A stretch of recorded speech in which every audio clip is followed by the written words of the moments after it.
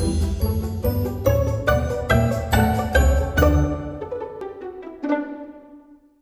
guys, welcome back.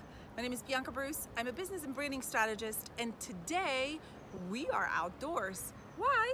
Because we are hustling. Listen, you are probably on Instagram just as much as I am, and if you're not, you really should be, and follow us at Bianca Broos on Instagram, as well as on Facebook and LinkedIn. You get the idea. But we're out and about because we know on social media there is this hashtag. It's called #hustle. I'm all about the #hustle. But I have a feeling that those of us who #hustle, I'm probably not really hustling. So today we're outdoors, we're outside at a park in between appointments.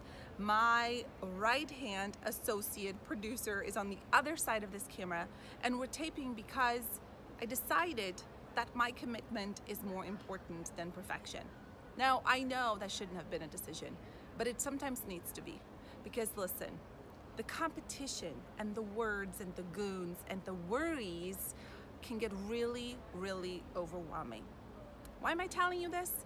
Because the one thing outside of my value proposition, which I make a really big deal about, even as you're watching these videos, go back and acquaint yourself with what a value proposition is.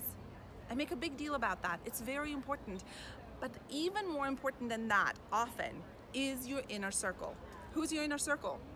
This week, I heard somebody refer to as your board of directors. Every company has a board of directors.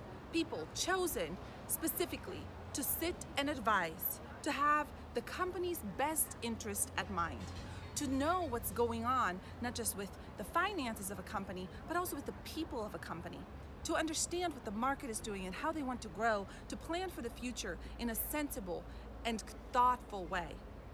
When you are in business, when you are doing your good work, you need a board of directors. Because we're not a corporation, we refer to it as an inner circle. People you have access to.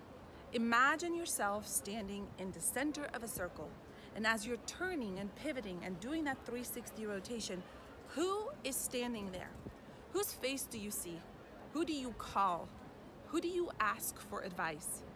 They don't have to be experts in your field. In fact, sometimes it's best that they are not experts in your field. They don't have to be your best friends. In fact, sometimes it's better if they're not your best friends. Although a good best friend can definitely be in your inner circle. But I want you to think of the people you think of when you run into a problem in your work, in your life as it impacts your work. And think of calling them and asking them specifically if they would be your inner circle. Make them commit to you as you commit to them. This is super important.